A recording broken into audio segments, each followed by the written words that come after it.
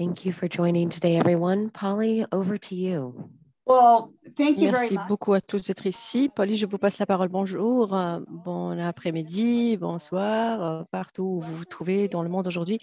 Bienvenue au webinaire aujourd'hui et merci à tous nos panélistes et participants d'être avec nous aujourd'hui. Je suis Polly Danfer, la présidente et CEO de IntraHealth International. Notre mission est d'améliorer la performance du personnel sanitaire et renforcer les systèmes où ils travaillent. Comme ça, tout le monde, partout, aura le système sanitaire dont ils ont besoin.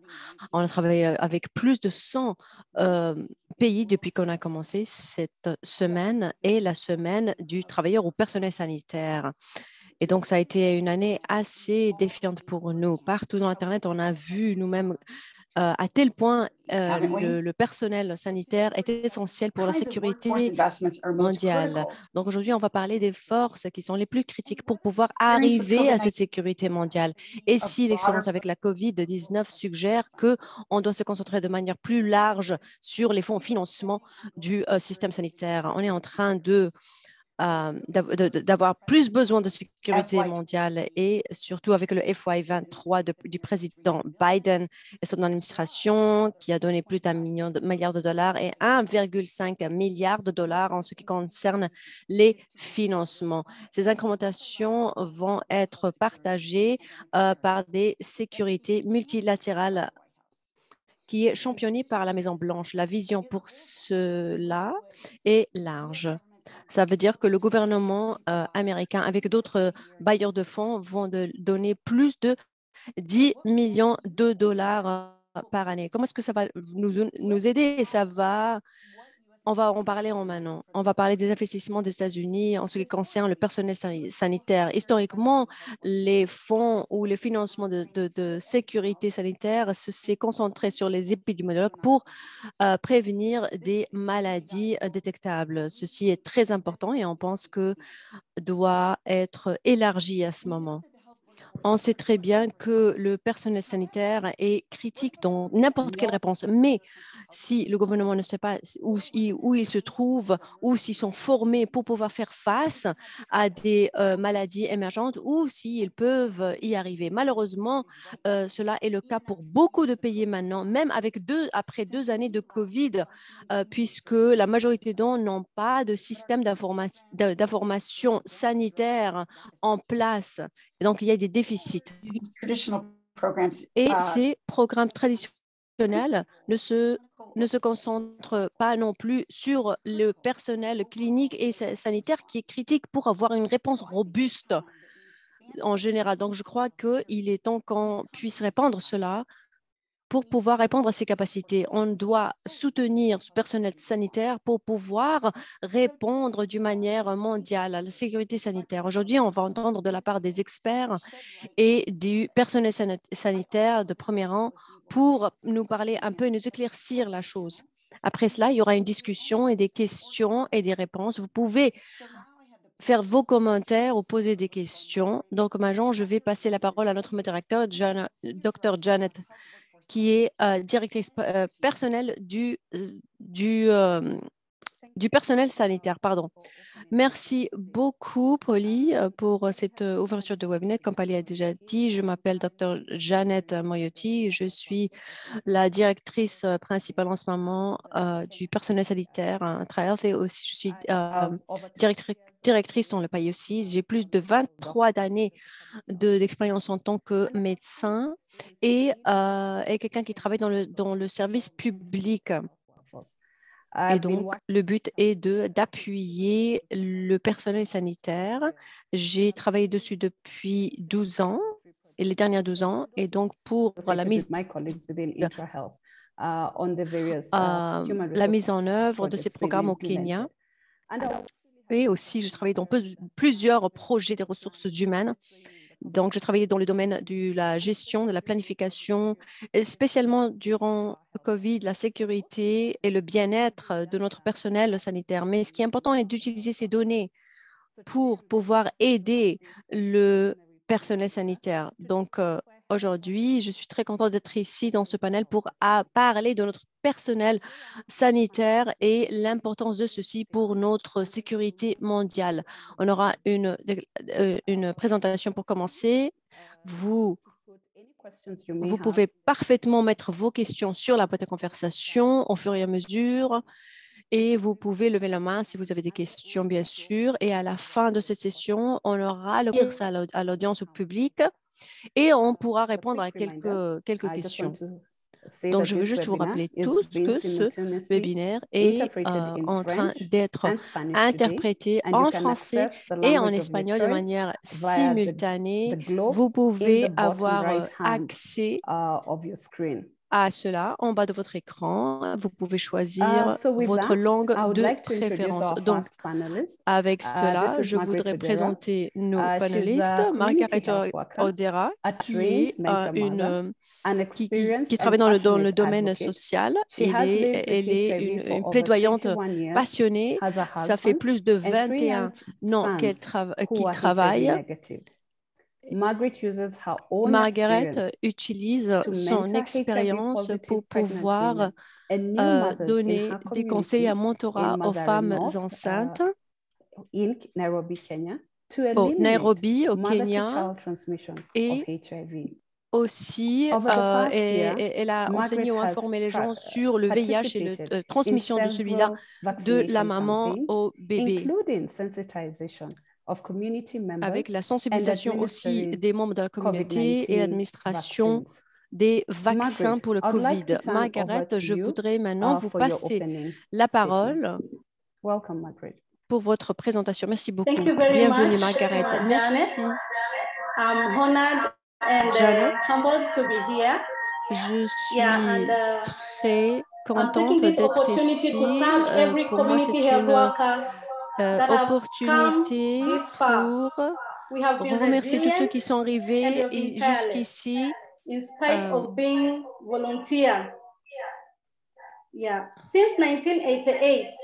Depuis 1988, quand le travail principal s'était introduit du Kenya, l'interprète entend beaucoup d'échos, désolé. Depuis 1988, quand la santé primaire était introduite au Kenya, le travail du CHW a créé un impact positif dans le travail aujourd'hui. Et c'est pour ça qu'on a des rôles et des responsabilités sur notre performance qui sont très positifs et l'impact est senti partout dans le monde. Par exemple, la positivité sur la prévention de la transmission entre la maman et l'enfant. Et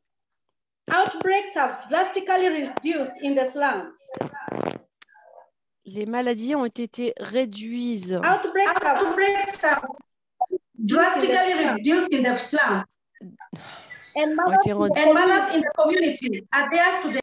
Les femmes dans les communautés, l'interprète a du mal à entendre. Désolée.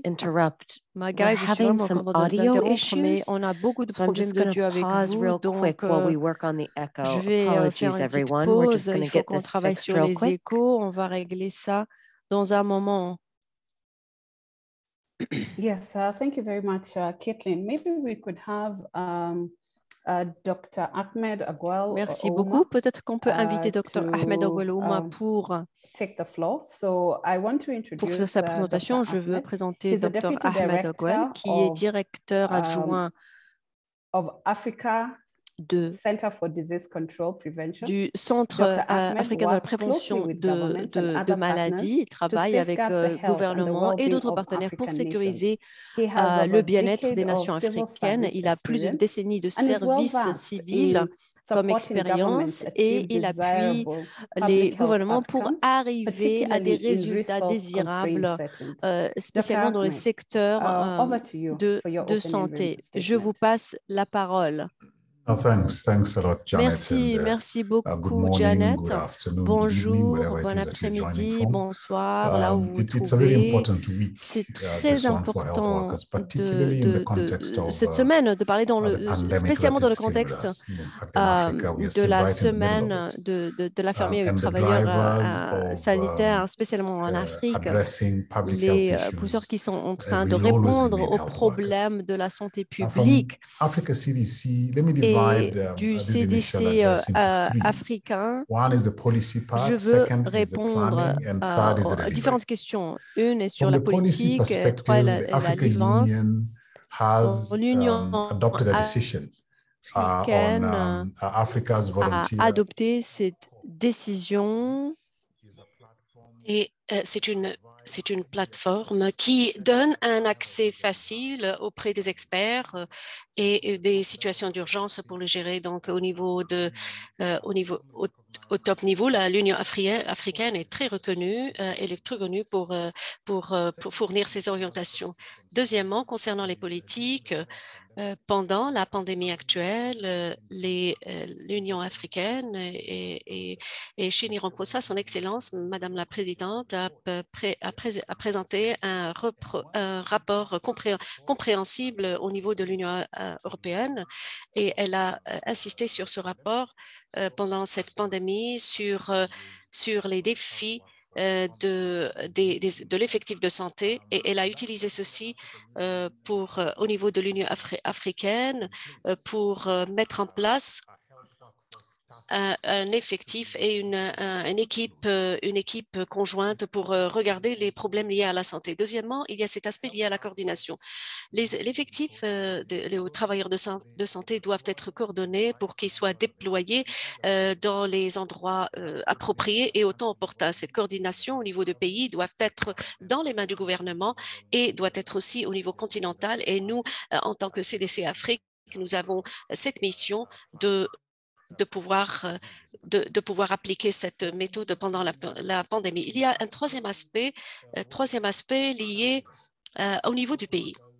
Nos travailleurs de santé ont besoin de protection au niveau, ils travaillent dans un environnement, ils doivent être bons, sécurisés et doivent être appropriés pour le genre de travail qu'ils conduisent. La rémunération qu'ils reçoivent doit être appropriée, surtout étant donné les risques auxquels ils sont exposés.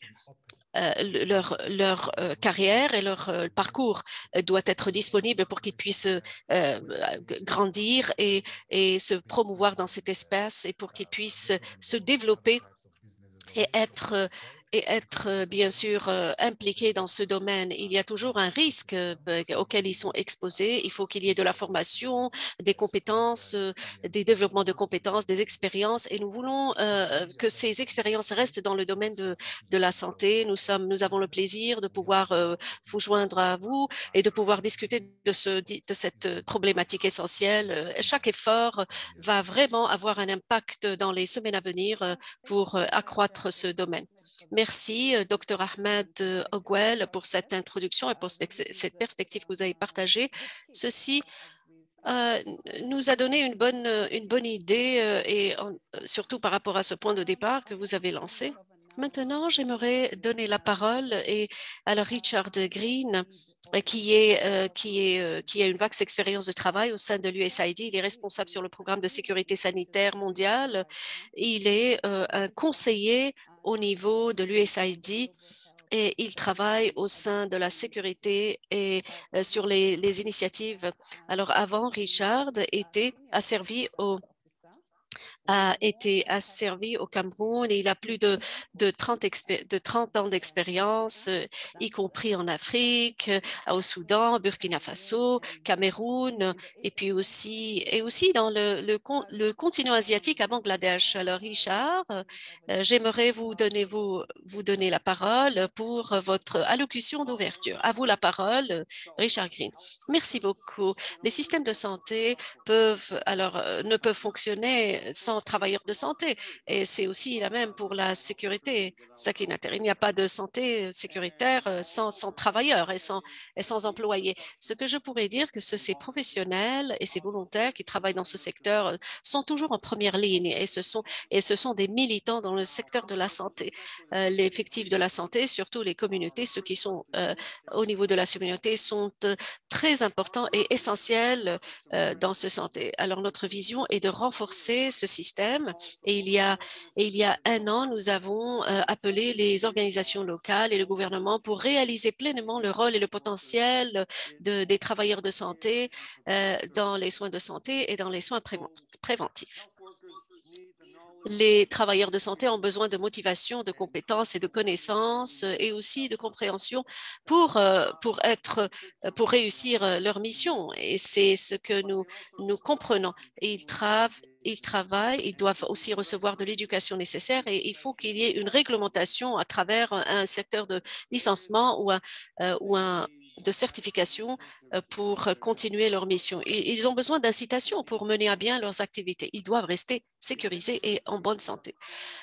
Dans beaucoup de pays, il y a des investissements dans le domaine de l'éducation et pour former ces travailleurs dans le domaine de la santé.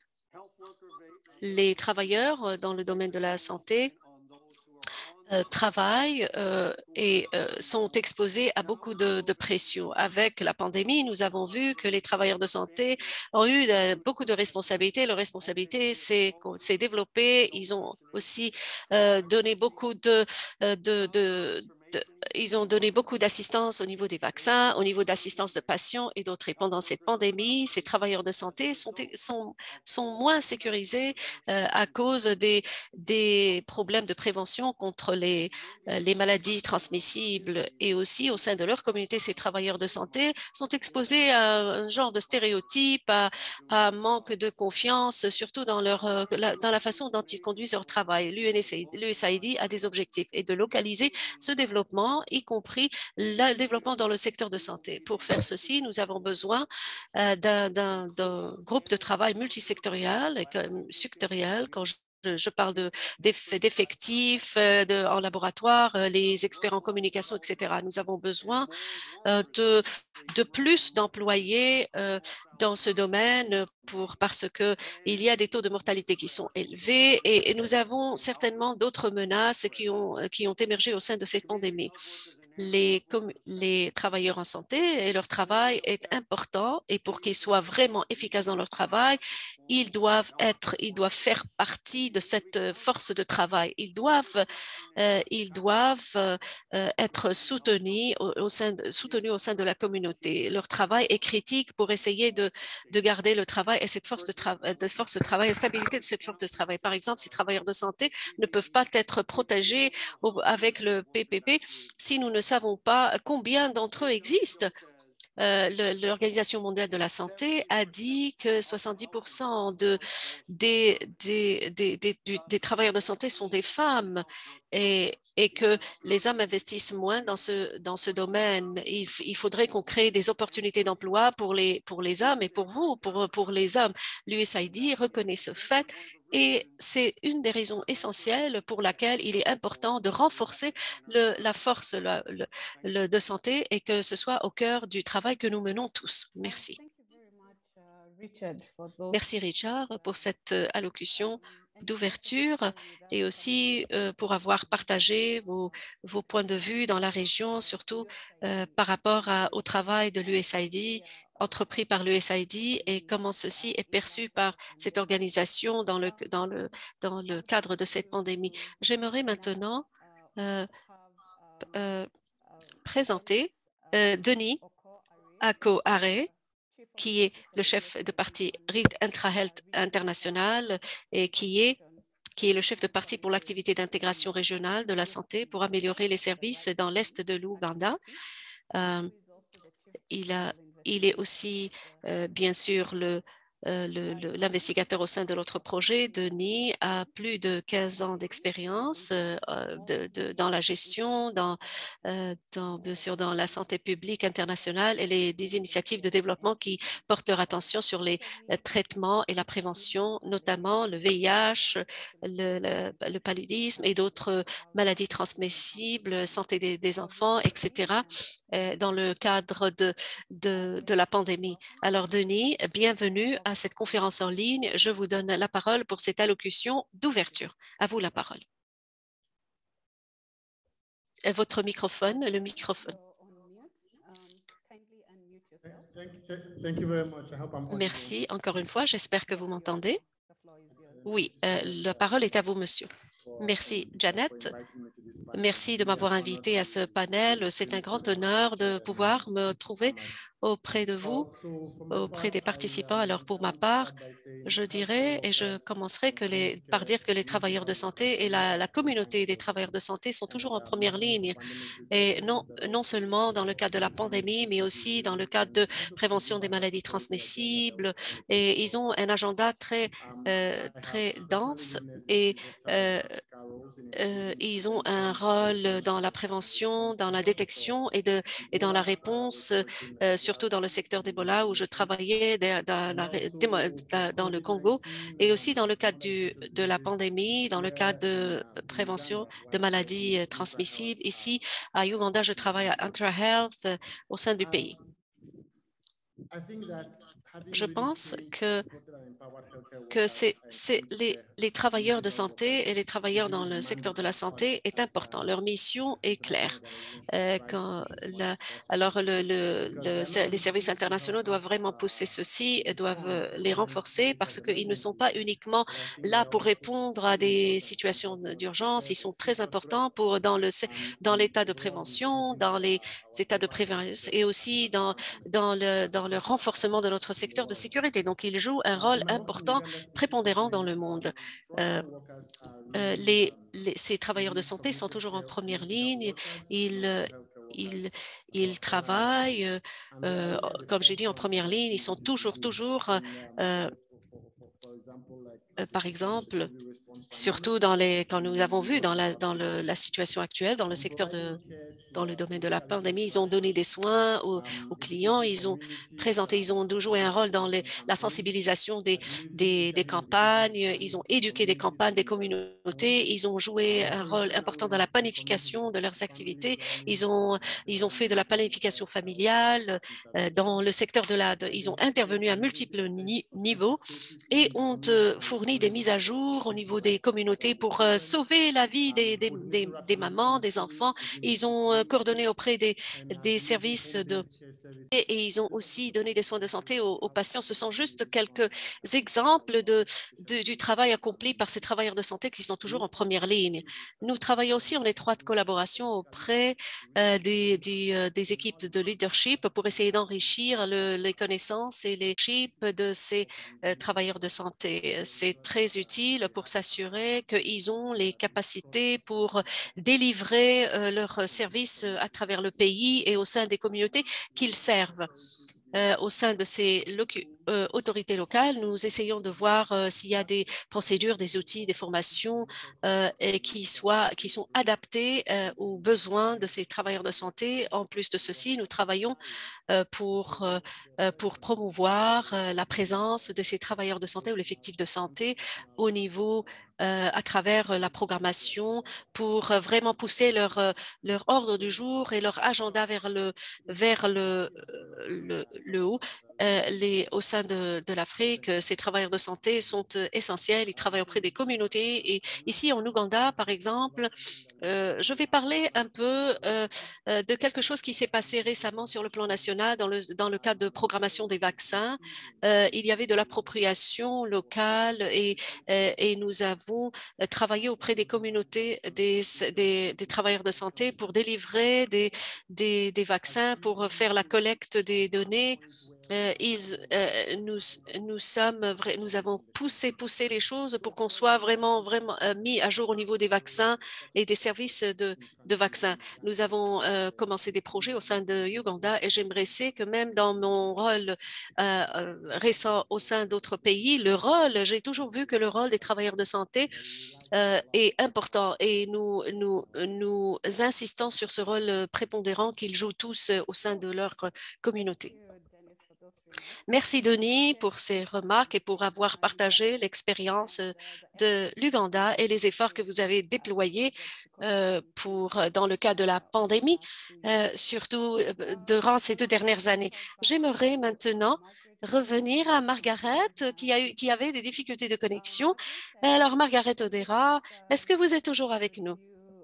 Pouvez-vous dire quelques mots avant qu'on passe à la discussion? Oui, je suis désolée pour cette interruption. J'espère que mon son est clair. Alors, le son est clair. Merci beaucoup. La parole est à vous, madame. Merci encore une fois.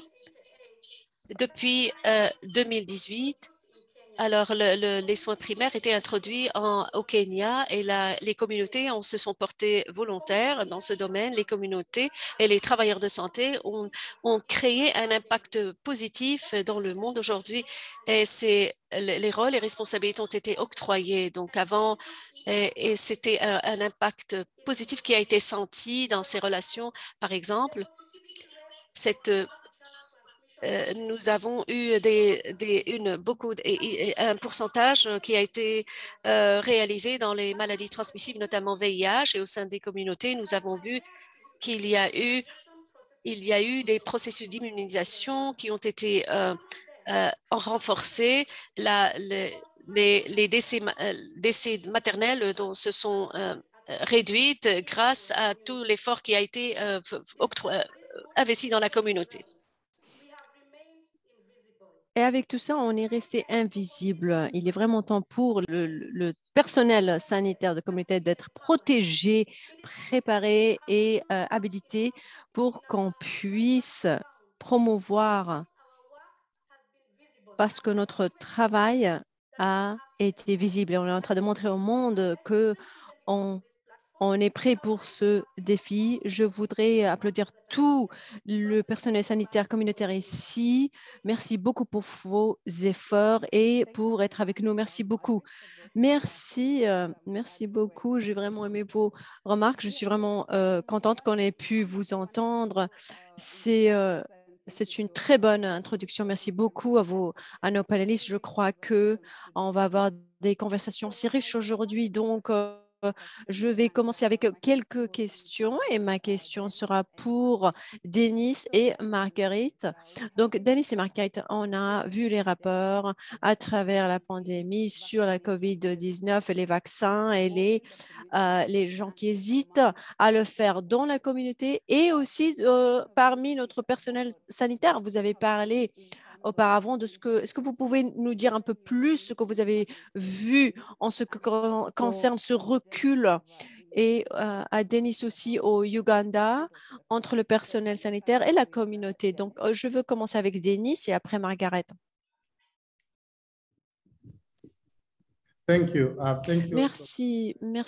Merci beaucoup pour cette question, Janet. Premièrement, le problème qu'on a au Uganda, je vais commencer avec ça parce que ce n'est plus ce que c'était avant, parce qu'il y a un manque de choix dans le gouvernement. Donc, ce que le gouvernement dit de faire, il faut le faire en tant que citoyen. Donc, ils hésitent à faire ce que le gouvernement leur demande de faire parce qu'il y a toujours un ordre du jour caché derrière. Donc, en tant que personnel sanitaire, si on peut répondre aux problèmes du recul que les vaccins du COVID ont vu et pour qu'il y ait un impact positif, pour que la population générale puisse percevoir cette vaccination de manière positive aussi, parce que on a vu que le personnel sanitaire quand ils sont vaccinés, il y a un impact sur le reste de la population.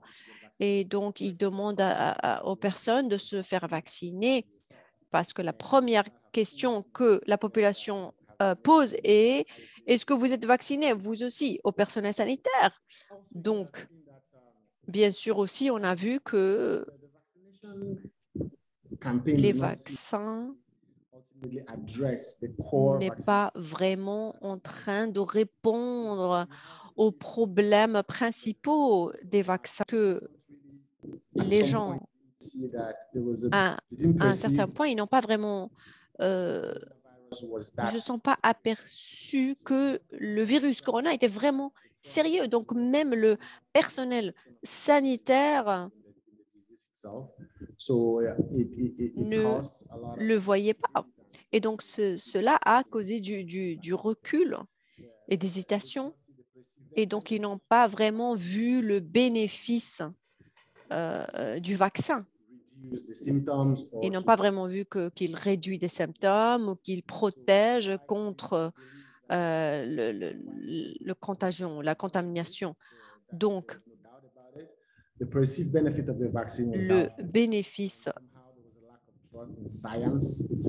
du vaccin, on avait vu qu'il y avait un manque de support de la part de la science. Il y avait des doutes aussi sur l'efficacité dû au rapport qu'on a reçu, multiples rapports sur l'efficacité du vaccin.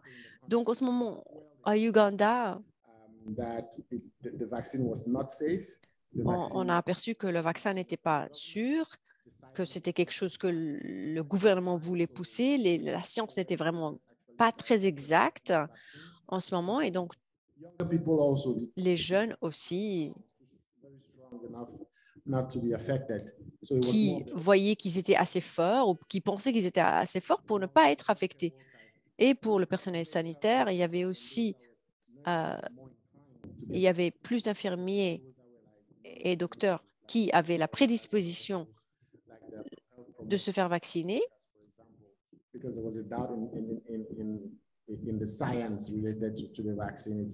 parce qu'ils se basaient sur la science du vaccin. Donc, tout ça, vraiment, c'était au début, mais après ça, je crois que les choses se sont améliorées parce qu'on commençait à sentir à quel point cette maladie était dangereuse. Et donc, tout le monde connaissait quelqu'un qui avait été affecté ou infecté par le virus du corona. Donc, les choses ont commencé à changer, surtout avec les restrictions fortes de la part du gouvernement partout dans le pays. Et donc, ceci a inculqué dans les cerveaux des personnes que ce virus existe et cette maladie est sérieuse. Et là, les choses ont commencé à prendre la première dose des vaccins et puis les chiffres ont commencé à augmenter. Et quand on a relaxé les restrictions, beaucoup de personnes se sont rendues compte que les nombres ou les chiffres qui étaient projetés avant faisaient tellement peur. Les hospitalisations, les maladies. Et donc, ils ont vu que ces chiffres ont commencé à baisser.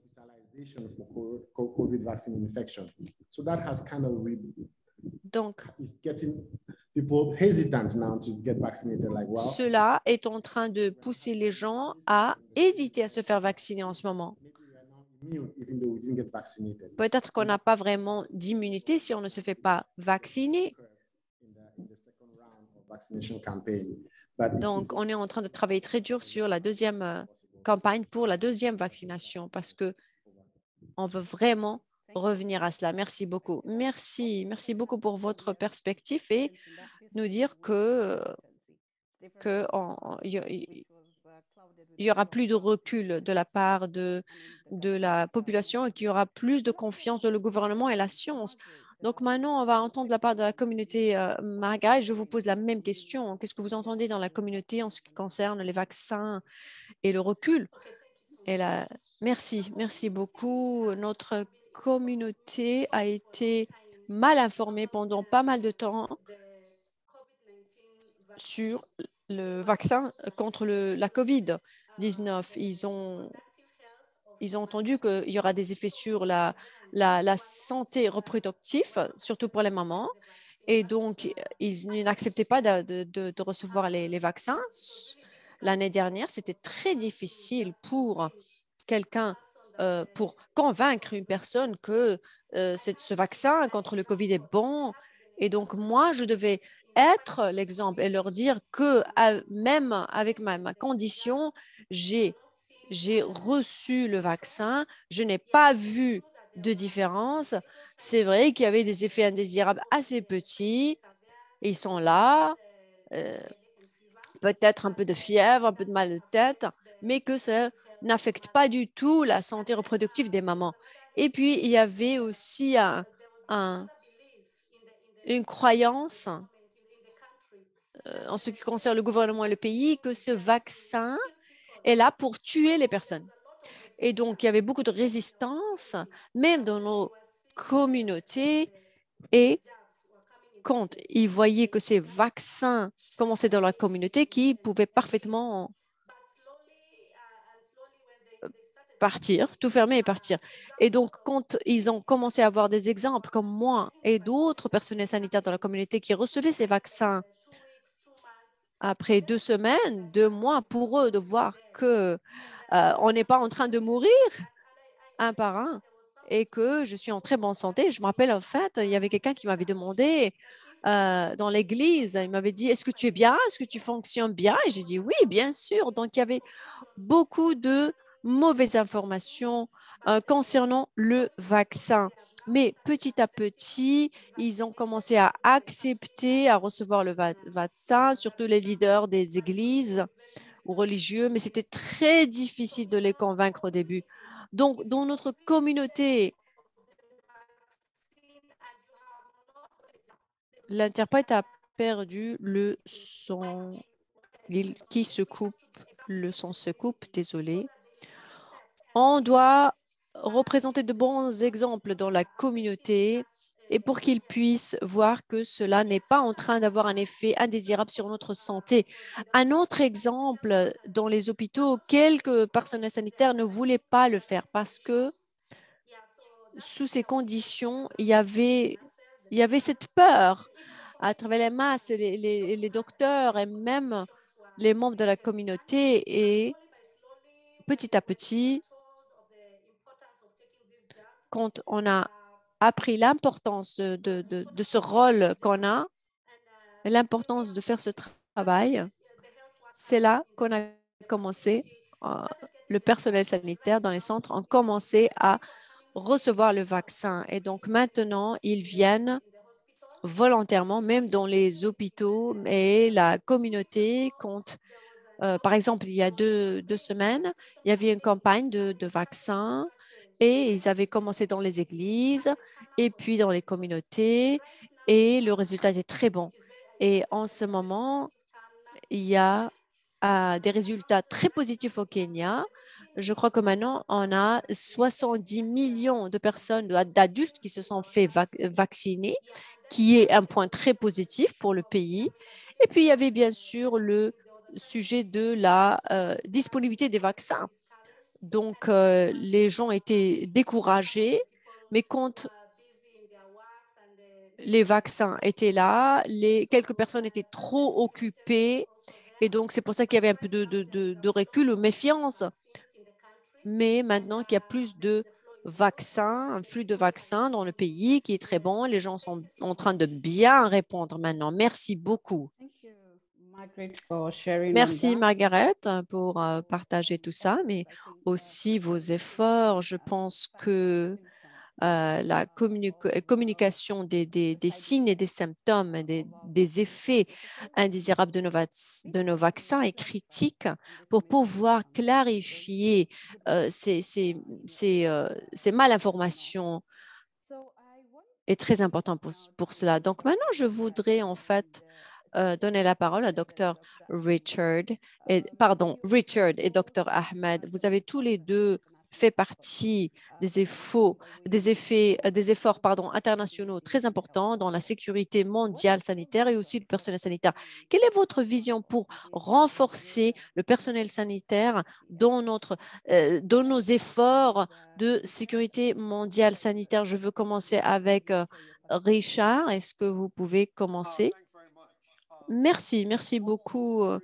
La sécurité mondiale sanitaire dépend sur beaucoup de facteurs, je dirais, basés sur la communauté, les systèmes d'avis, les networks ou les réseaux nationaux, le contrôle de prévention d'infections, non seulement dans les centres sanitaires, mais aussi dans les marchés et dans les fermes. Et comme on a bien appris, surtout durant la pandémie, ça dépend sur l'engagement fort de la communauté et le leadership politique. Mais en général, la sécurité mondiale dépend sur une approche de santé qui intègre le travail de la santé humaine, animale et les secteurs environnementaux, et aussi la disponibilité de personnel sanitaire dans tous les systèmes sanitaires, spécialement au niveau communautaire. Et le but est de prévenir et détecter les menaces connues et non connues sanitaires, inclus ceux causés par la résistance au virus. Et pour pouvoir répondre aux services routiniers de l'OMS, nous avons besoin aussi d'une capacité, d'un renforcement de capacité pour traiter et pour lever les défis au niveau du domaine sanitaire et pour maintenir les services de santé. Tout ceci dépend de la capacité du gouvernement pour essayer de travailler auprès des ressources. Ce n'est pas quelque chose de facile à faire, surtout dans ces circonstances actuelles. Le renforcement de capacité veut aussi dire la formation des équipes et le renforcement des compétences. Nous avons vraiment besoin d'une force au niveau de la santé et d'une main-d'œuvre au sein de ce domaine de sécurité. À travers ces programmes, nous avons besoin de programmes. L'USAID soutient l'université, un réseau d'universités avec 101 établissements membres. Nous avons plus de 19 000 de professionnels qui traitent d'un secteur de santé et qui traitent de certaines réponses, état de prévoyance, etc. En plus de cela, les programmes soutiennent des sites de démonstration. Des programmes sont importants pour pouvoir préparer les travailleurs de santé à tout type d'urgence et de réponses qui doivent être déployées en ce sens. Notre travail dans le secteur des organisations d'agriculture est très important à mon avis. Ce sont des services qui demandent des services de formation sont importants. Ces initiatives ont été lancées pour donner une importance essentielle à la détection des maladies transmissibles dans le secteur animal et humain. C'est important et critique, surtout que bien sûr, nous avons beaucoup de travail qui a été entrepris à ce niveau. Les travailleurs de santé ont besoin d'exercices de simulation pour pratiquer leurs compétences et les travailleurs de santé ont besoin de conduire de révisions et utiliser les leçons de se passer. En résumé, je dirais que la sécurité sanitaire doit être soutenue le secteur animal et le secteur humain. Merci beaucoup. Merci encore une fois, Richard, pour ces remarques et ces réponses à ces questions. Je dirais, j'ai beaucoup apprécié ce que vous avez dit, une santé, une force. C'est un principe essentiel pour préparer les travailleurs de santé voilà qui sont importants. Il faut regarder le renforcement de capacité dans plusieurs pays pour essayer d'avancer. Ces travailleurs de première ligne jouent un rôle prépondérant. Merci encore une fois, Dr. Denis. voulez-vous partager, ou Monsieur Denis, chef de parti, voulez-vous accoarer, voulez-vous partager avec moi quelques remarques concernant cet aspect? Merci. La vision que j'ai vient de l'expérience que nous avons eue pendant plusieurs pandémies dans le continent, surtout par rapport à cette pandémie récente qui a causé beaucoup d'interruptions dans notre vie. Les expériences qui nous informent sur cette vision que j'ai. Je vais porter mon attention sur deux aspects principaux. Premièrement, il est très important de dire que ces travailleurs de santé ou ces travailleurs de première ligne doivent être, nous n'avions pas beaucoup de travailleurs de première ligne pour adresser les défis auxquels nous avons été confrontés dans le cadre de la pandémie. La deuxième leçon, c'est que dans le continent africain, nous, nous, nous n'investissons pas de manière durable dans ces travailleurs dans cette force, dans ces travailleurs de première ligne. Nous n'avons pas de décision de politique, nous n'avons pas d'initiative. Nous avons quelques investissements, mais ces investissements ne sont pas compilés pour essayer d'adresser ces questions d'une manière durable et ceci ne nous donne pas donc des chiffres fiables. Voici, c'est ma vision. Nous avons besoin de beaucoup de choses. Premièrement, il faut commencer à investir dans la force des travailleurs de santé, donc la main-d'œuvre sanitaire. Ça, c'est très important. Et ici, dans l'Union africaine et dans le CDC Afrique, nous avons fait beaucoup de choses, mais il faudrait vraiment qu'on travaille, qu'on investisse dans ces travailleurs de santé, dans ces agents de santé. Il faut les former, il faut s'assurer qu'ils reçoivent la rémunération nécessaire et qu'ils font partie de ces secteurs. Nous avons besoin d'investir dans ces agents de santé, ces agents sanitaires. Et ceci ne veut pas dire qu'il faut avoir des millions de dollars, mais il faut commencer petit et viser la durabilité pour qu'on puisse disposer des ressources de manière constante pour arriver au renforcement de capacité que nous visons dans le secteur privé, dans le secteur, dans tous les secteurs. Chacun a un rôle prépondérant à jouer. Deuxièmement, nous devons sécuriser nos agents de santé et leur octroyer les outils nécessaires, les prendre sur le terrain, les former, renforcer leurs compétences. Et puis, les agents de santé ou les professionnels de la santé jouent un rôle prépondérant. Et des fois, ils sont là et sans rien et ils collectent tellement d'informations, mais à qui faudrait-il donner ces informations? Comment s'assurer que ces informations vont être transmises à l'analyse, à la prise de décision, etc. Nous n'avons pas d'outils et ceci est applicable à tout le monde, aux agents de santé, aux professionnels de santé et aussi aux experts. Tout le monde doit disposer d'outils nécessaires pour pouvoir livrer un résultat. Finalement, il est important d'avoir donc cette force dans ces agents de santé au cœur de la communauté. Aucun pays n'est capable de bâtir un système robuste sans la contribution de ces agents de santé, sans santé, au cœur du développement et au cœur de l'agenda, il faudrait qu'il y ait la santé publique, des systèmes de santé publique pour que nous puissions avancer, pour qu'il y ait des populations saines et pour qu'on ait des populations qui aient accès à des systèmes de santé et qui puissent générer donc un résultat. Voilà, nous avons eu des expériences dans ce domaine et nous avons travaillé dans un espace où nous avons été amenés à traiter de ces agendas, de revoir et voir comment ce travail est accompli. Merci. Merci encore une fois, Dr. Ahmed Ogwelouma, pour ces réponses. Vous avez touché des questions importantes qui affectent nos agents de santé au sein de la communauté et aussi et bien sûr nos agents de première ligne surtout. Concernant les ressources, l'aspect lié aux ressources, à la formation, les outils dont ils doivent être disposés, la protection, le service de protection, je pense que le COVID voilà, nous a amené à faire attention à ces aspects davantage et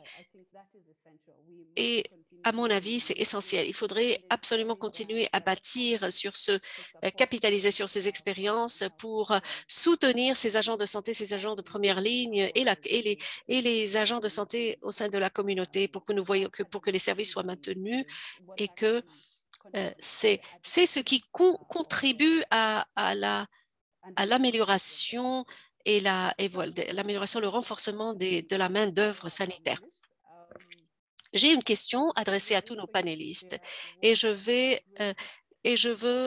que vous me donniez vos espoirs, une idée sur vos espoirs les plus importants concernant l'avenir dans le domaine de l'investissement ou l'avenir de la sécurité, de la main-d'œuvre sanitaire des agents de santé. Quel est votre espoir, quelle est votre vision future par rapport à cela? Je vais commencer juste en quelques lignes. Quels sont vos espoirs les plus importants concernant cela?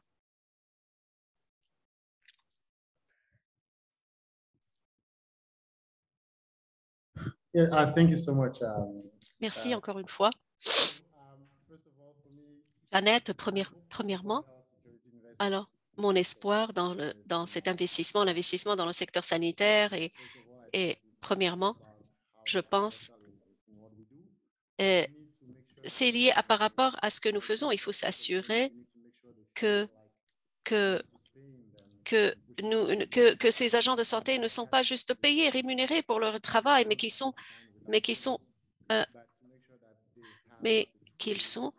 encouragés, qu'ils ont les outils nécessaires et qu'ils disposent de ressources nécessaires pour mener à bien leurs activités. Aussi, il faut qu'ils soient valorisés et qu'ils soient reconnus. La reconnaissance est un aspect important. J'ai vu des exemples où où ma présence a vraiment encouragé, à motiver ces agents sanitaires et que donc le fait de les reconnaître a joué un rôle important dans le renforcement de ces secteurs. Ce que nous sommes en train de faire, c'est ce que un des panélistes a dit, c'est d'essayer de voir comment les atteindre, comment renforcer leur formation, est-ce qu'ils sont capables de travailler aisément dans le secteur de maladies transmissibles, etc. Donc, pour moi, l'investissement à l'avenir doit vraiment être porté et focalisé sur ces agents de première ligne, doit porter l'attention sur la programmation, voir comment on peut les atteindre, comment s'assurer qu'ils ont la capacité nécessaire pour essayer de dresser des réponses à des situations urgentes. Et aussi s'assurer que l'espace dans lequel ils travaillent, ils opèrent est pleinement sécurisé. Merci, Denis, pour cette intervention. Je vais poser la même question à Richard et voir quel est votre espoir le plus important par rapport à l'avenir de la sécurité, de l'investissement dans le secteur sanitaire? Merci, Janet.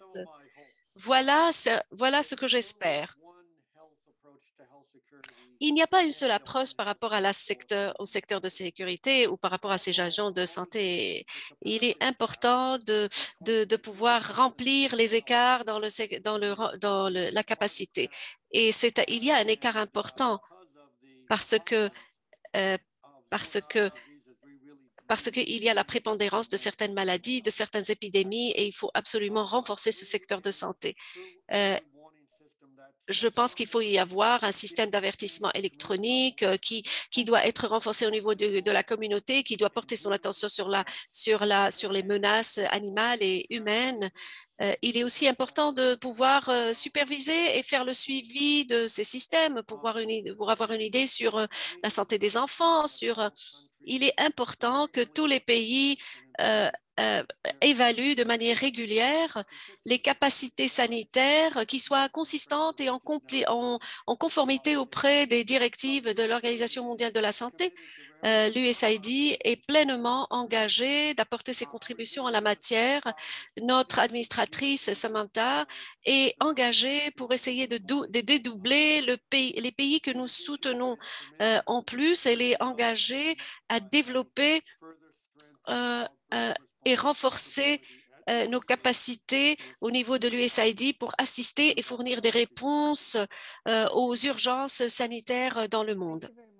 Merci encore une fois, Richard, de cette intervention. Je pense que vous avez donné une perspective pertinente par rapport à ce que l'USAID est en train de faire, surtout dans le cas de la pandémie, encore une fois.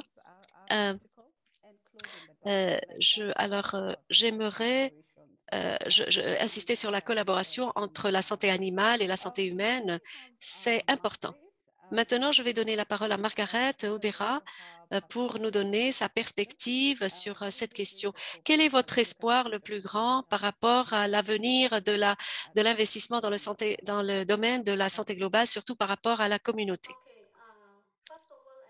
Alors, premièrement, j'aimerais dire que la sécurité globale, la santé globale est un aspect important. Une des choses que je connais, c'est que nous ne pouvons pas avoir la sécurité en santé globale si nous ne disposons pas de services de protection des agents de santé. Nous ne pouvons pas avoir une sécurité au niveau du santé globale si nous n'avons pas de couverture et si si nous n'insistons pas sur la santé des agents de santé. Si nous n'avons pas ceci, la sécurité en santé globale ne sera pas là. Alors, si les agents de santé ne sont pas protégés, s'ils n'ont pas des services de protection, personne n'est protégé et nous allons nous comporter comme des agents de contamination. Donc, la protection des communautés et des agents de santé est primordiale et il faut que ce soit une partie, il faut que ça soit une partie intégrale du système global. Si nous ne renforçons pas les systèmes de santé depuis le début, eh bien, le système de santé global va être en danger parce que nous sommes les travailleurs sur le terrain. Ceci est clair. Si nous renforçons les systèmes de santé du bas vers le haut, ceci veut dire que nous allons être en mesure de renforcer la sécurité. L'autre problème à avoir avec la santé mentale du personnel sanitaire, parce que la santé mentale des personnels sanitaires inclut les travailleurs communautaires, les infirmiers et les docteurs, très importante, parce que l'année dernière, rien que dans le secteur de maternité, 3 de nos personnels sanitaires étaient confinés à un asile psychiatrique. Donc, cela est très important pour les travailleurs sanitaires et plusieurs d'autres qui ont un problème d'alcool et on devrait faire face à ce problème si vous voulez avoir une santé universelle, une sécurité globale sanitaire. Et donc, il faut absolument aider le personnel sanitaire communautaire parce que sinon, on est tout seul et les décideurs politiques et les leaders gouvernementaux ils doivent nous aider parce il faut absolument qu'on parle de nos problèmes personnels parce que la majorité du personnel sanitaire se retrouve dans des situations difficiles. Donc, les travailleurs communautaires et d'autres aussi est clé dans la sécurité globale sanitaire. Donc,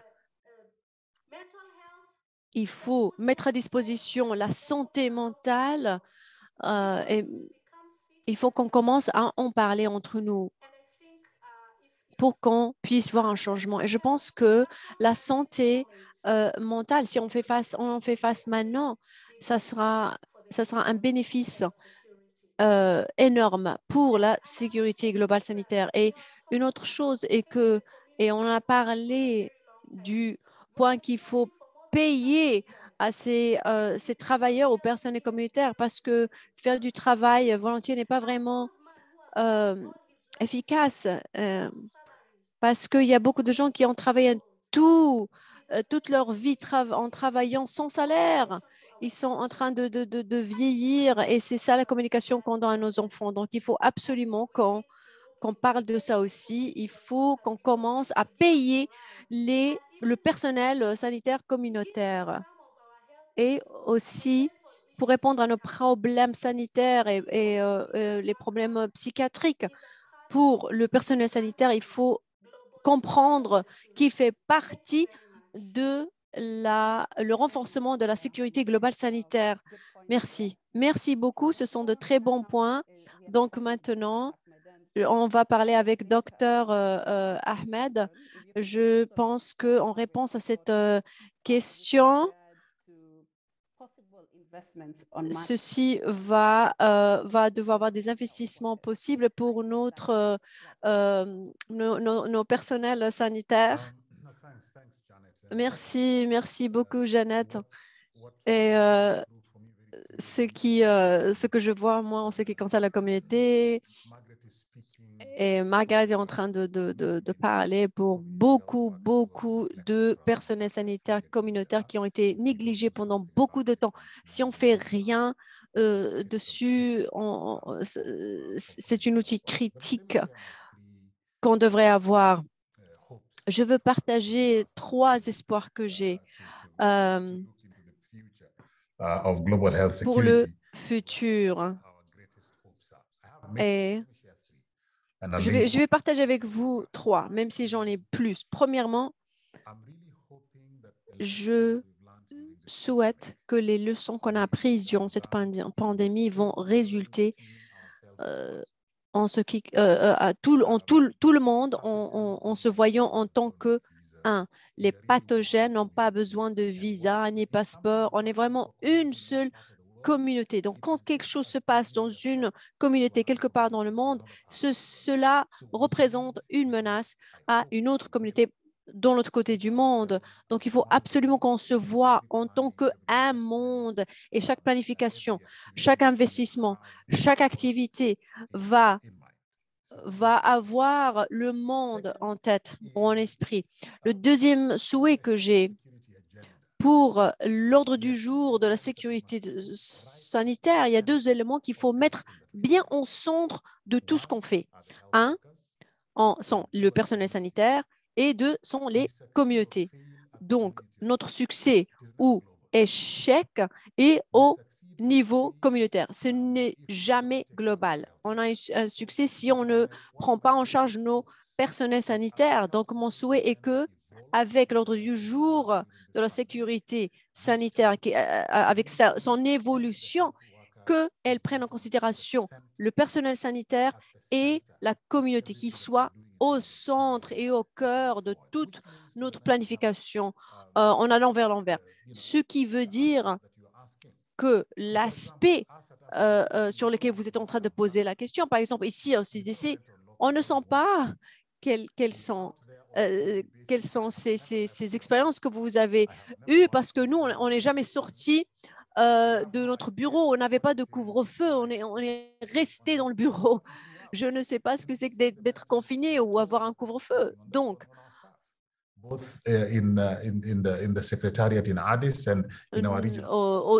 le secrétariat à Addis et dans d'autres bureaux, partout dans les pays, on est en train d'appuyer les gouvernements. Si on ne répond pas à la santé mentale ou psychiatrique de notre personnel sanitaire, on va avoir beaucoup de personnel qui est complètement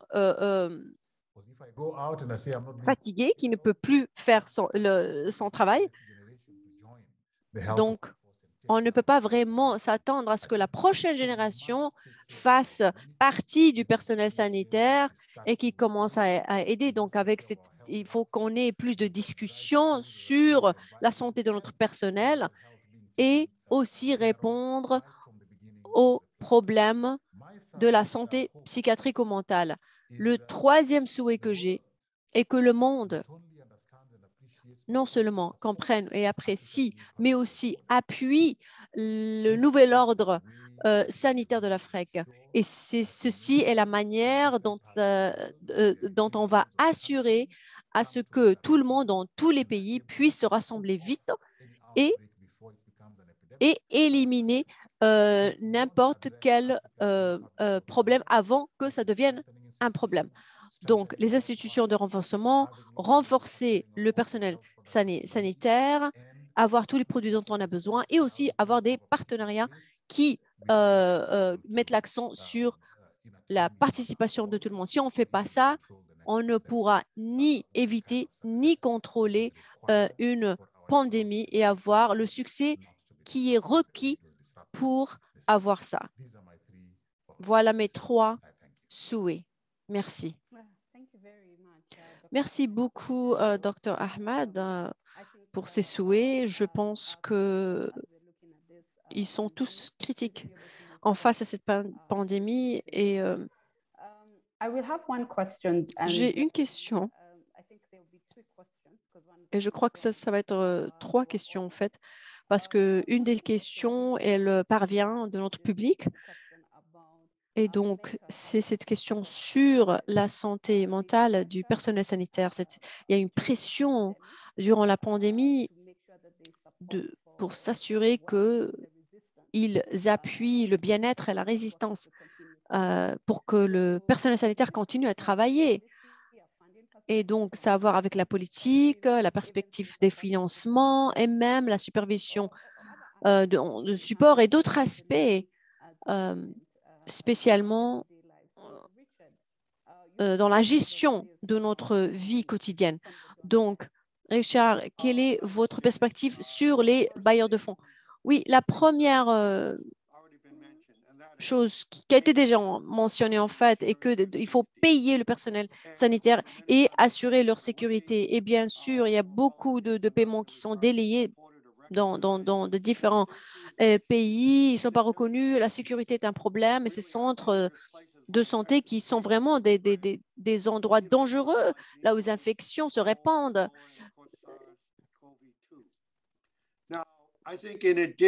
Maintenant, additionnellement, au point basique ou essentiel, il faut qu'on leur donne aussi, on leur fournisse un support social et aussi une aide pour la santé mentale, spécialement pour une urgence comme la COVID.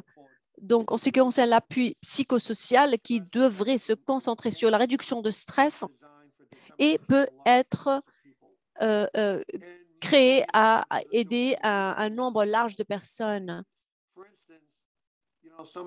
Et donc, par exemple, on peut faire des changements éventuellement qui peuvent réduire le stress, comme la réduction d'heures de travail, assurer de bons salaires, des mesures de sécurité pour prévenir et contrôler la réponse de ces maladies. On peut aussi leur fournir avec plus d'informations sur comment les conditions de problèmes mentaux se développent et comment ils peuvent en faire face. Par exemple, des choses simples comme des réunions avec des professionnels de santé mentale et physique pourraient aider les personnes à avoir un sens de contrôle. Et bien sûr, c'est plus facile avec le personnel sanitaire qui ont accès à l'Internet. Et bien sûr, ils peuvent développer leurs compétences en ce qui concerne des techniques de relaxation et aussi pour identifier les comportements sanitaires et non sanitaires. Et on peut aussi identifier les besoins, ceux qui ont besoin de soins mentaux qui dépassent l'appui psychosocial.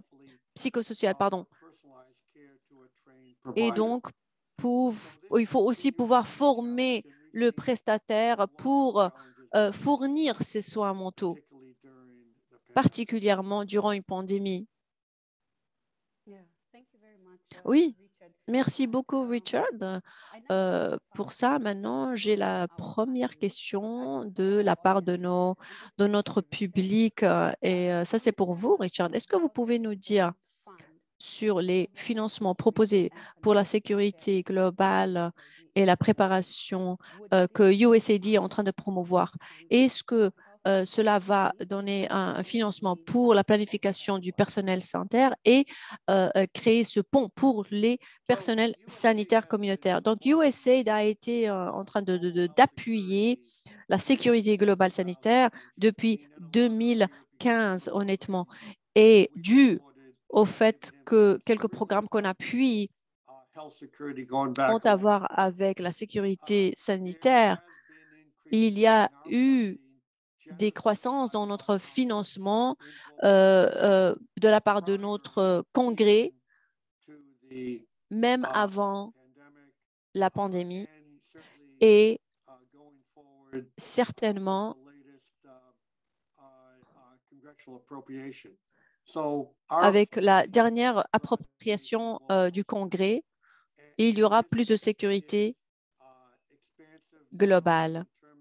Elle va être expansive non seulement en termes de quelques zones que j'ai déjà mentionnées, l'engagement de la part de la communauté, le contrôle d'infection, mais comme j'ai dit aussi, la santé animale et humaine dans le système. Et le personnel sanitaire est très important dans tout cela, sous le cadre de travail de ressources humaines que l'OMS est en train d'obtenir maintenant. Les ressources humaines est un élément critique et ça n'a rien à voir qu'avec l'épidémiologie, mais aussi les compétences et fonctions de la sécurité sanitaire du personnel sanitaire. Donc, on anticipe un programme général qui pourra répondre à ces approches de la sécurité sanitaire. Merci beaucoup, Richard, pour cette réponse. J'ai une autre question qui est aussi de la part de notre public ce matin ou après-midi. Je vais lire la question telle qu'elle est au sud du Soudan. Nos établissements de santé ne sont pas bien équipés d'outils, de médicaments et d'autres équipements, d'autres approvisionnements médicaux. La plupart du temps, c'est très frustrant, surtout par rapport aux professionnels et qui ont qui se frustrent et donc il y a donc cet écart qui est créé dans ce domaine. Alors, comment ceci peut être adressé pour affronter cette difficulté? Ahmed, pouvez-vous répondre à cette question? C'est Edoni. Pouvez-vous répondre? Alors, Ahmed, vous pouvez aller en premier.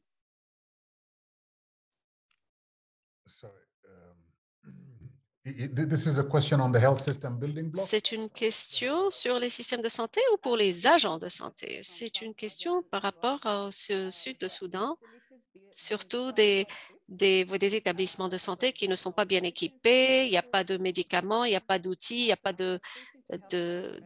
donc c'est très difficile pour les ordres de santé d'accomplir leur travail et donc ils sont et donc il y a beaucoup de professionnels qui sont en train de se transférer de cliniques au service de santé publique. Donc la question est la suivante: comment pourrons-nous remédier à cette situation et quel est cela?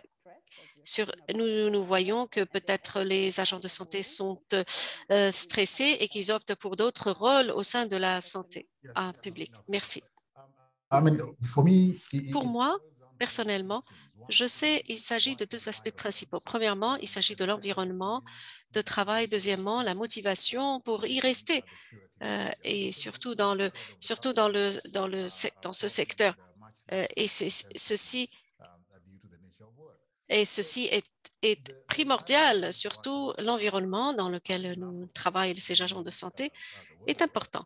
Et il faut qu'ils travaillent dans un environnement qui leur permet d'utiliser des outils. Il faut qu'on s'assure qu'il y a des outils à leur disposition pour pouvoir affronter les défis. Deuxièmement, leur niveau de motivation. Est-ce qu'ils sont rémunérés de manière décente ou de manière appropriée? Est-ce qu'ils ont un salaire suffisant? Est-ce qu'ils ont accès à une éducation, suffisante, à une formation pour pouvoir grimper les étapes et l'échelle au sein de leur travail? Troisièmement, est-ce qu'on les écoute des fois? Mais s'il y a des doléances qu'ils veulent exprimer, ils doivent avoir quelqu'un qui peut les écouter parce que ceci peut contribuer à la réduction de leur niveau de stress. Ce sont des questions fondamentales qui qui peut pousser nos agents de santé du secteur de santé à d'autres secteurs différents ou à un secteur privé. Il y a des choses qu'il faudrait adresser à ce niveau autrement. Si nous ne les adressons pas, nous allons avoir des agents de santé qui sont insatisfaits, qui n'ont pas qui peuvent pas arriver à leur satisfaction et qui vont sortir du secteur de la santé, se diriger ailleurs. Il faudrait investir dans des systèmes qui va pouvoir maintenir ces agents de santé au sein du système. Il faudrait s'assurer que nous faisons cela et que nous prenons soin de nos agents de santé pour qu'ils accomplissent à bien leurs activités. Merci encore une fois, Ahmed. Vous avez vraiment répondu de manière compréhensible à la question. Maintenant, je vais donner la parole à Denis. Et cette question vient de Adissou Girma. Il pose la question suivante. Comme vous savez, un des systèmes de santé, alors, c'est la force c'est la main-d'œuvre sanitaire. Alors, plusieurs agents de santé font face à des difficultés majeures. Il y a plusieurs facteurs que nous avons vus au sein de la pandémie. Nous avons aussi la main-d'œuvre sanitaire qui était un peu compliquée. Comment pourrons-nous réduire le problème auquel sont confrontés ces agents de santé? Comment pourrons-nous réduire le nombre de problèmes auxquels sont confrontés ou est confrontée la main-d'œuvre sanitaire? Alors,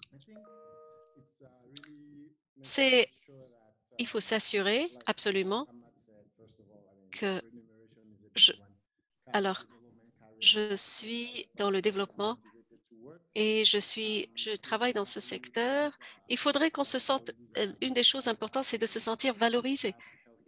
Il faudrait qu'on ait des agents de santé qui sont respectés ou qui sont protégés et qui soient valorisés. Parce que s'ils ne sont pas valorisés, s'ils ne sont pas respectés, ils vont sortir de ce secteur et se diriger ailleurs. Au sein de nos communautés, c'est important. En plus de cela, il faudrait qu'on s'assure que cette main-d'œuvre sanitaire dispose de protection nécessaires. Il y a eu des cas où il y a eu des développements de santé, des développements de secteurs de santé, et là où la main-d'œuvre sanitaire travaillait dans des conditions particulières. Donc, il faut s'assurer que ces conditions sont satisfaisantes, qu'ils sont valorisées, euh, s'assurer, par exemple, qu'il y a des formations à disposition, qu'il y a des opportunités de promotion, de grimper l'échelle, qu'il y a bien sûr que ceci est compatible avec le travail entrepris. C'est important. Nous sommes au sein de nos établissements de santé. Il y a beaucoup de défis auxquels nous faisons face, des équipements qui ne sont pas disponibles. Il faut reconnaître la performance de ces agents de santé. Au sein de la communauté, il faut, au niveau de la capacité, les encourager. Ceci aide beaucoup. S'il y a des systèmes en place qui peuvent encourager et promouvoir leur travail, c'est important. Il faut leur donner des t-shirts, des capacités, des casquettes, les rémunérer d'une manière ou d'une autre pour le travail entrepris, et ceci et encourager cet esprit et l'esprit d'équipe, et que nous adressons les défis auxquels ils sont confrontés au sein des services de santé. Premièrement, la rémunération. Il faut insister sur la rémunération. Il faut les encourager, les valoriser, et il faut qu'il y ait des systèmes en place pour les soutenir et les reconnaître en tant que partie intégrale du système de santé.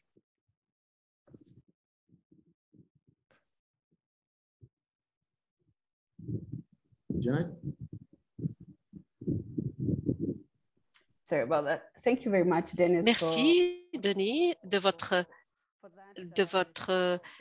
réponse. Je pense qu'il y a une dernière question qui vient de notre audience. Je vais essayer de pouvoir la reformuler un peu pour lui donner un peu de contexte. il y a Alors, des fois, on parle de sécurité des forces de santé, de main-d'œuvre sanitaire. Des fois, un agent de santé peut commettre une erreur. Et au lieu, par exemple, au lieu de parcourir un processus disciplinaire, ou par exemple, qui est mis en place par des pays, il y a un code d'éthique ou un code de conduite qui est mis en place, et c'est considéré des fois comme étant voilà, un acte criminel. Donc, ces erreurs sont considérées comme étant des actes criminels. Alors, est-ce que des panélistes peut répondre en une ou deux phrases par rapport à cela? Comment ces situations peuvent être naviguées et quel est le genre d'orientation que vous pouvez fournir à ce niveau, surtout par rapport à cette question?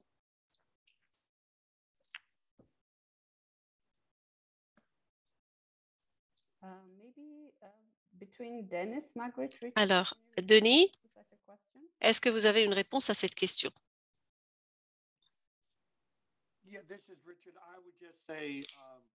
Alors, c'est Richard. Je dirais qu'il faudrait qu'il y ait une supervision soutenue. C'est important de pouvoir avoir des superviseurs attentifs qui soient et qui puissent superviser ces agents de santé. Et cela veut dire que s'il y a une blessure ou s'il y a une condition, elle peut être résolue immédiatement. Cela ne veut pas dire ça. Il faut qu'on ait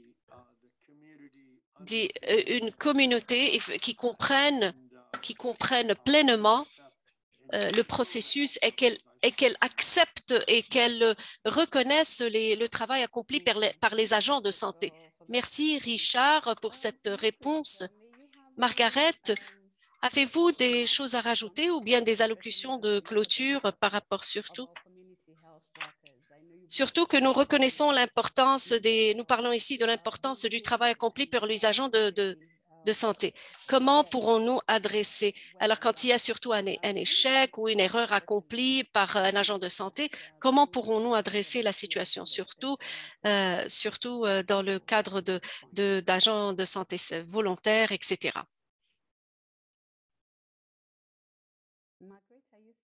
Margaret, vous êtes toujours là?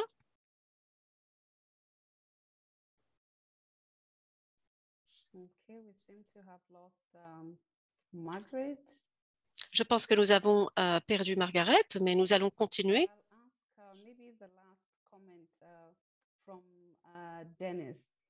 Alors, un dernier commentaire de la part de Denis. Est-ce que vous avez une allocution de clôture? Alors aujourd'hui, que nous célébrons le travail accompli par les agents de santé, avez-vous des choses à rajouter pour arriver à la fin de cette session?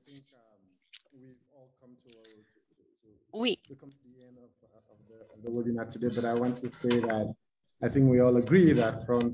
Nous sommes tous d'accord. Chaque pays fait face à des situations différentes. Alors, il y a des menaces auxquelles nous sommes exposés, etc., de manière différente. Il faut absolument insister sur la formation, sur les aspects importants, sur les réponses qui peuvent être adressées et aussi à des options de gestion qui peuvent être mises en place pour fournir et soutenir les agents de santé. Et il faudrait qu'on bâtisse de la résilience et garder nos communautés sécurisées, saines et sauves, surtout dans le secteur dans ce domaine. Il faudrait protéger ces services de santé, ces agents de santé. Il y a des approches qui disent qui sont importantes, auxquelles il faut faire attention. Au sein de l'Organisation mondiale l'Organisation mondiale de la santé, nous avons plusieurs approches. Il y a des pays qui n'adoptent pas une approche particulière et qui n'ont pas ce système d'appropriation. Il faut aussi regarder les politiques.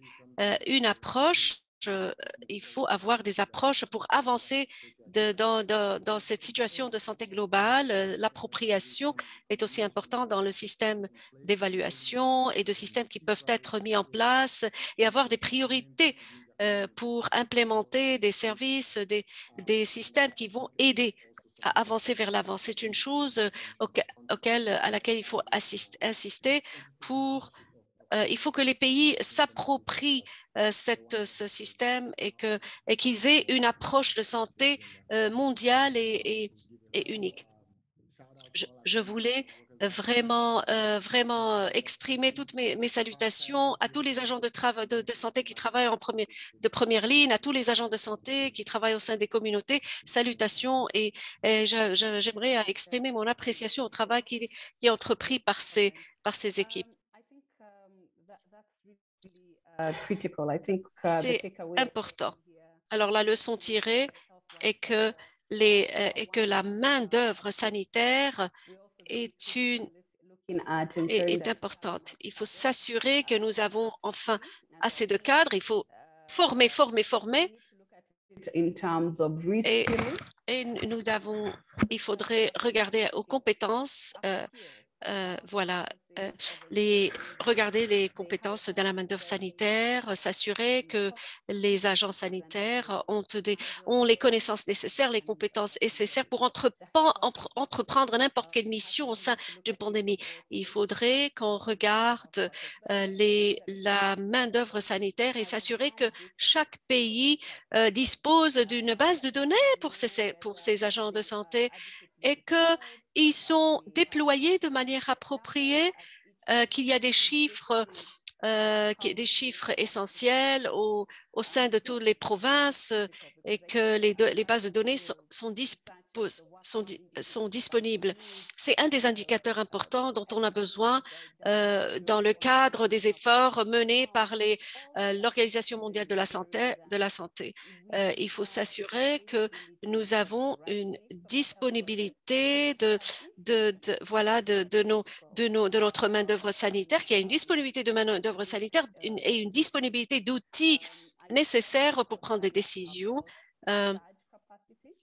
Alors, il y a aussi le renforcement de capacité est important. Il faut s'assurer que chaque établissement, chaque province, chaque pays dispose de soutien et de renforcer cette main-d'œuvre sanitaire et que ces agents de santé sont formés d'avance et qui sont déployés là où il faut pour mener à bien leurs activités et soutenir, par exemple, la communauté dans le cas de pandémie. Les outils, absolument. La protection, la disponibilité des outils est importante. Vous avez aussi remarqué que, voilà, il y a une chose importante. Nous souffrons tous. Et les agents de santé souffrent aussi. Il faut toujours regarder la prospérité et la santé de la communauté. La santé mentale aussi est un aspect important de tout cela. J'aimerais exprimer mes remerciements à toutes vos contributions, à l'audience qui a assisté à cette conférence en ligne.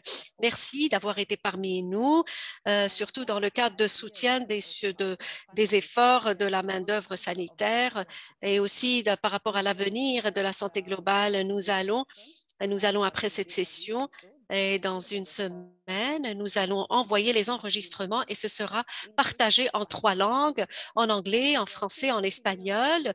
Veuillez continuer de vous engager auprès de nous, d'avoir des conversations enrichies auprès de IntraHealth et d'être actif au niveau de la chaîne des médias sociaux. Nous vous remercions, mesdames et messieurs, de tout l'effort que vous avez fait. Merci à tous les interprètes qui nous ont assistés dans l'interprétation de cette conférence en ligne. Et encore une fois, merci à tous les panélistes qui se sont joints à nous aujourd'hui. Merci d'avoir consacré votre temps précieux pour assister à cette conférence en ligne. Et merci à toute l'audience. Nous vous souhaitons de passer une agréable journée.